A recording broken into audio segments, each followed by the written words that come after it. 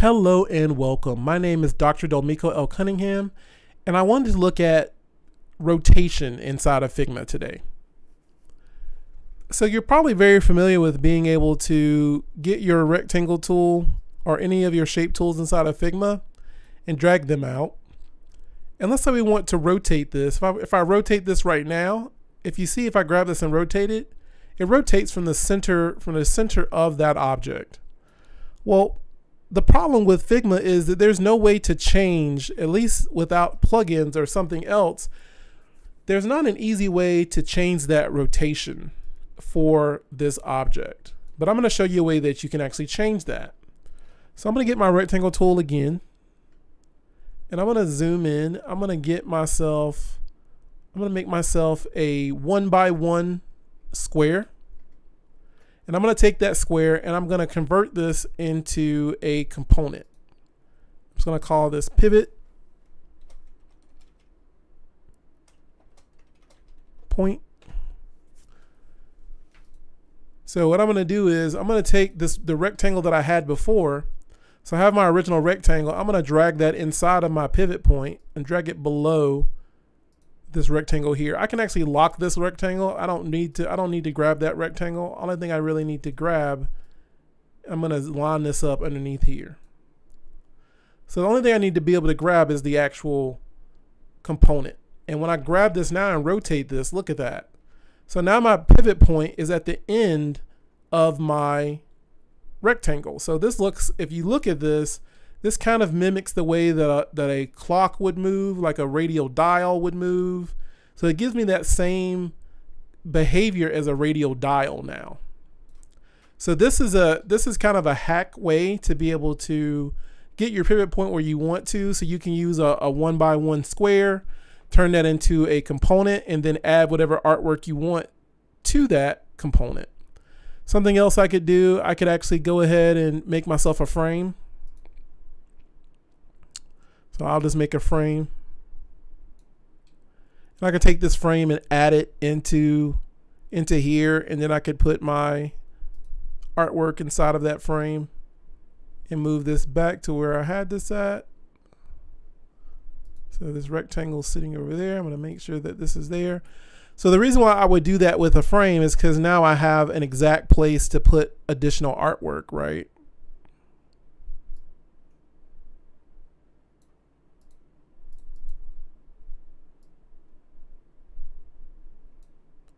And honestly, I would not even need to be able to move that around. Only thing I need to be able to move is this component that I've made.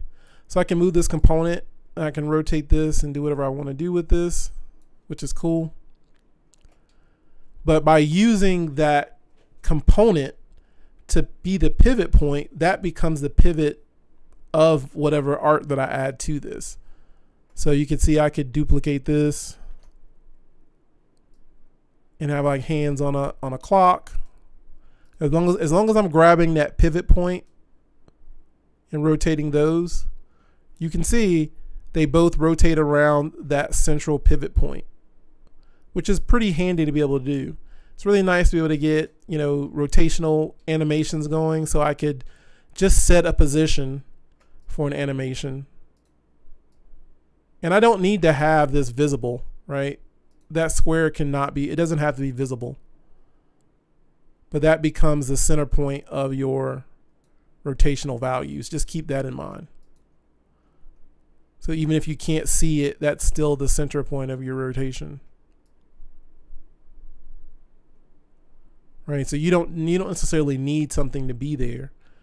Or that could be something else, right? You don't have to make that a square. It could be a circle itself. So I could just come in here and round these off. So I could come to this rectangle and round off its corners.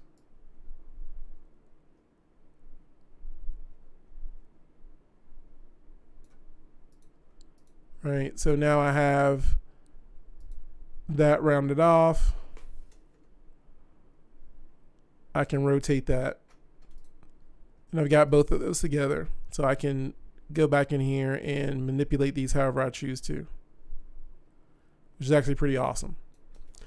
So that's a quick way to be able to control your center rotation point inside of Figma. So it's really like a little bit of a hack because you're not actually moving that. You're not actually moving that center point of your object. You're just moving where your alignment of everything else is in relation to that first component that you make. But this is nice because in here you could put whatever you wanted to inside of this frame. Or if you wanted to add text to it, you could say like 9 p.m. And you could, if I were doing this though, first thing I would say is make sure you get this set the way you want first, and then drag this stuff inside of there.